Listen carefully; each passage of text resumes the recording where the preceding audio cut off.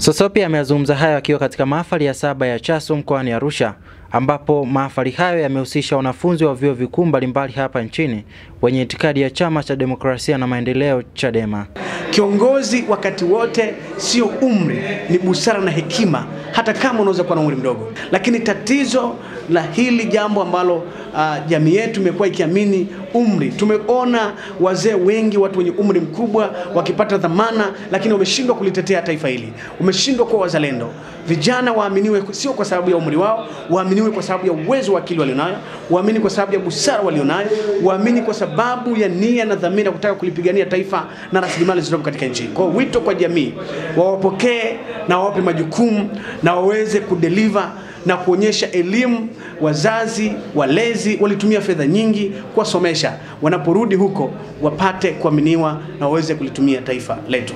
Aidha, kwa upande wake mwenyekiti wa Chadema mkoani Arusha Amani Golugwa amesema jamii itarajie kuwapokea wahitimu hawa ambao wamejengwa kuwa na maadili, hali ambayo itapelekea kupunguza mmomonyoko wa maadili kwa jamii.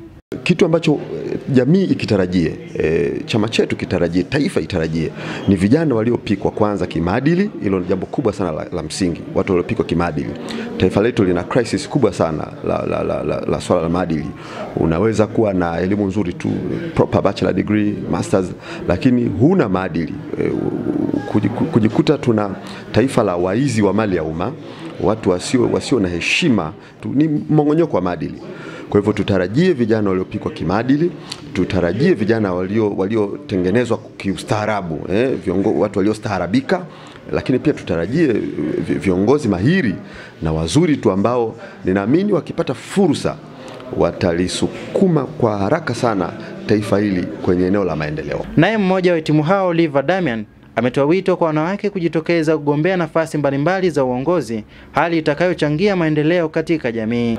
Kitu tutakachopeleka kwenye jamii tofauti ni hasa kuhamasisha wanawake kujifunza kuwa viongozi, sio kujifunza, yani wajitoe na wenyewe kwa viongozi. Tusianze tu kwa watu wakubwa, wa mama, hapana.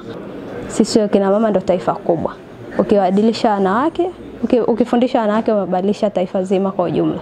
Jitokezeni kwenye kujifunza semina namna ya kuwa kiongozi, jitokezeni kwenye kugombea hasa kwenye viti vidogo na vikubwa. Anzeni kwenye mwenyekiti, balozi, unapanda juu ubunge, udiwani.